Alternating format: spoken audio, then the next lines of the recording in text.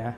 అయితే యాక్చువల్‌గా నివేత గారు I want to ask something అంటే బేసిక్‌గా మీరు మలయాళంలో కూడా సినిమాలు చేశారు కదా ఆల్రెడీ. ఇప్పుడు మలయాళం ఇండస్ట్రీలో జరుగుతున్న దాని గురించి రకరకాలుగా ఉన్నాయి. మోహన్ లాల్ గారు ఎప్పుడైతే దానికి రిజైన్ చేశారో, బాడీ డిజాల్వ్ అయిపోయిందో దాని గురించి ఇంకా చాలా ఎక్కువ మాట్లాడుకుంటున్నారు. That is talk of the nation అయింది యాక్చువల్‌గా.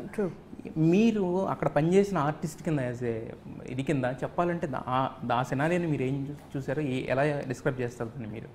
See, I am part of the AMMA body. I've been part of it since I started working in Malayalam cinema. Yeah.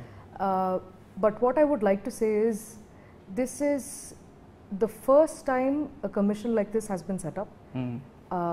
It's a very, very bittersweet thing because I didn't get the chance to read the complete report, Kani. I have started reading it and I've been following up on a lot of things.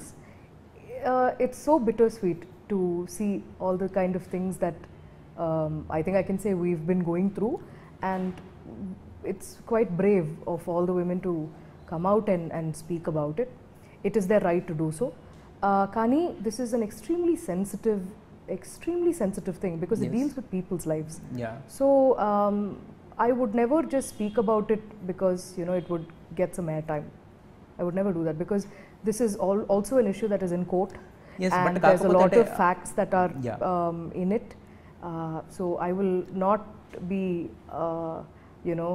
నేను అంటే మీ comment అంటే దాని మీద comment ఏంటి ఇలా opinion కూడా అడగట్లేదు. నేను అనేది ఏంటంటే ఏకంగా ఒక కమిషన్ సెటప్ చేసి 15 టైప్స్లో exploitations జరుగుతున్నాయంటే you are the women, you have done films there కదా. సో అలా అందరూ అక్కడ చేయలేరు కదా. ఇప్పుడు ఉన్న వాళ్ళందరూ కూడా చాలా పెద్ద పెద్ద ఆర్టిస్టులు కూడా చేస్తున్నారు మలయాళం అనేది. So it happened first in the Malayalam industry. Yes.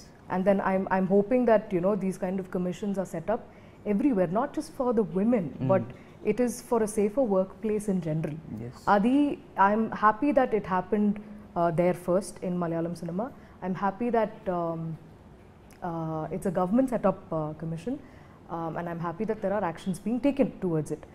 It's a very, very welcoming change because we all want to workplace is our second home. Yes. And it is supposed to be safe for everybody. Yes. It's not just the women, men, everybody have to be safe.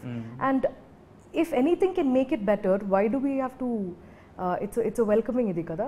So I'm hoping that